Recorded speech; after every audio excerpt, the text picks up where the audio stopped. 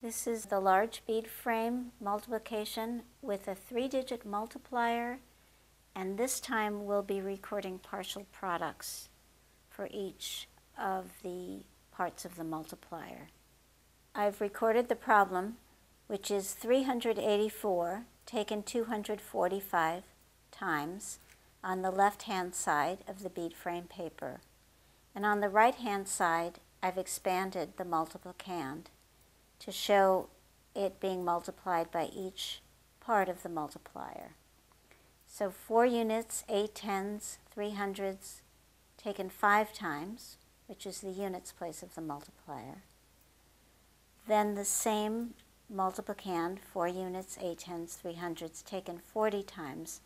But as before, it's easier to multiply by 4 than by 40, so I've moved all the parts of the multiplicand over, or multiplied everything by 10 and added the zeros on the paper. When I multiply by hundreds, I notice that I have to add 2 zeros or move all parts of the multiplicand over 2 spaces to the left. So 4 becomes 400, 80 becomes 8,000, and 300 becomes 30,000. And then I simply have to multiply everything by 2. So now I'll do the work on the bead frame, and this time, when I finish the multiplication by units, I'll record that partial product. So first we're multiplying everything by 5. 4 taken 5 times. 4 units taken 5 times equals 20, or 2 tens. 8 tens taken 5 times. 8 taken 5 times is 40. 40 tens, or 4 hundreds. 300 taken 5 times. 3 taken 5 times is 15. 15 hundreds means 1,500. So this is my first partial product, 1,920. And when I record it, I'll start the recording with the units place so that everything is in the right place when I record. So 0 in the units place, 2 in the tens place, 9 in the hundreds place, 1 in the thousands place. 1,920 is my first partial product.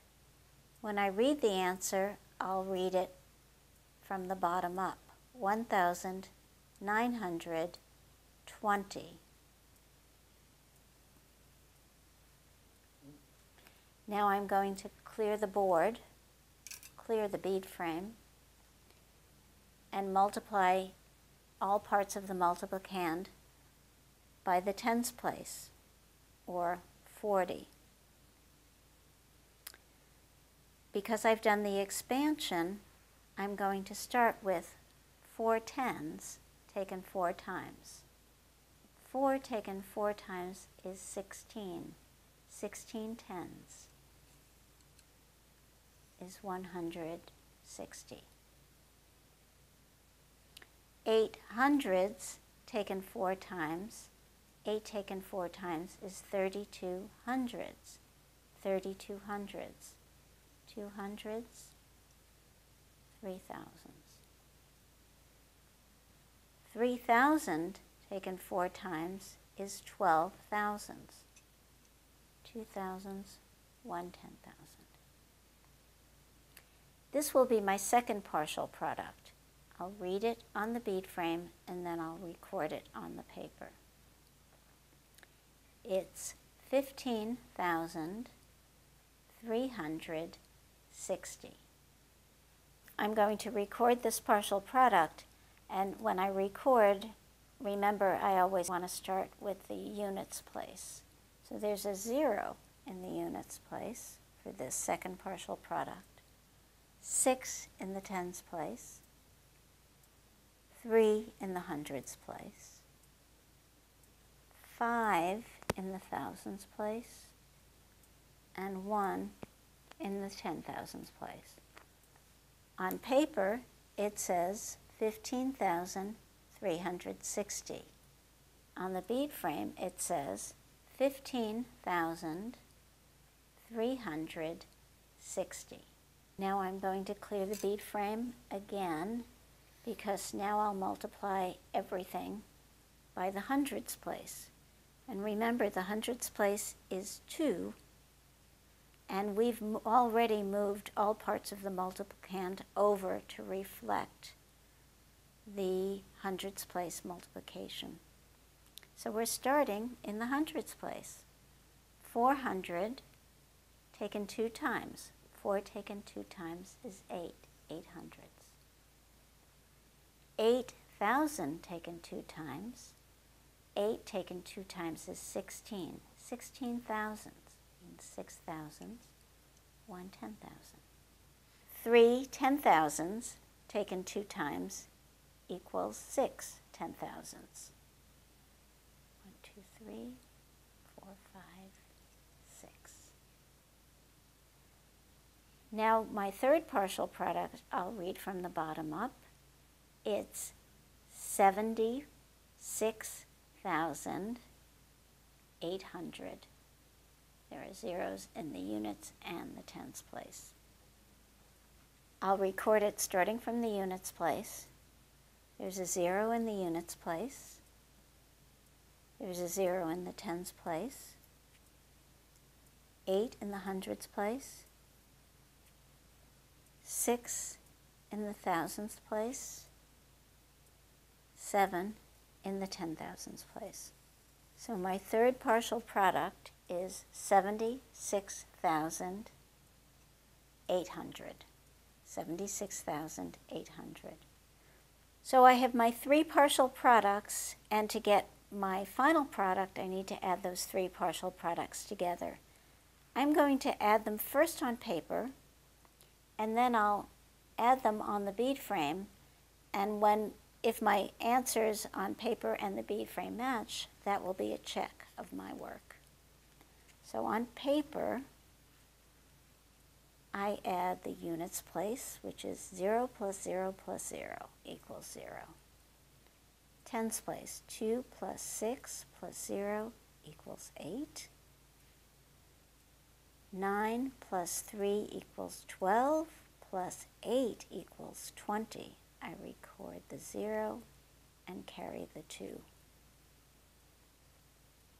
2 plus 1 is 3, plus 5 is 8, plus 6 equals 14. I record the 4 and carry 1. 1 plus 1 is 2, plus 7 equals 9. So on paper, my final product is 94,080.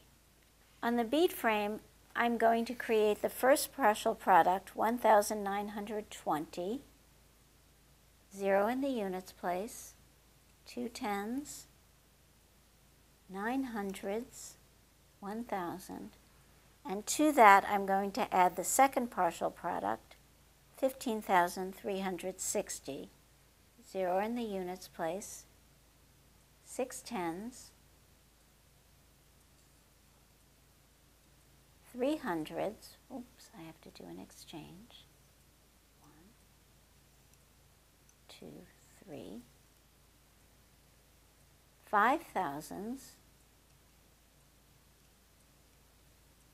1 10,000. And now to that I'll add my third partial product, 76,800. 0 in the units place, 0 in the tens place, 8 hundredths, 1, 2, 3, 4, 5, 6, 7, 8 hundredths. I have to do an exchange. 6 thousandths, 1, 2, 3, 4, 5, 6, 7 10 thousandths, 2, 3, 4, 5, 6, 7. So on the bead frame, my final answer is 94,080. On paper, my final answer is 94,080.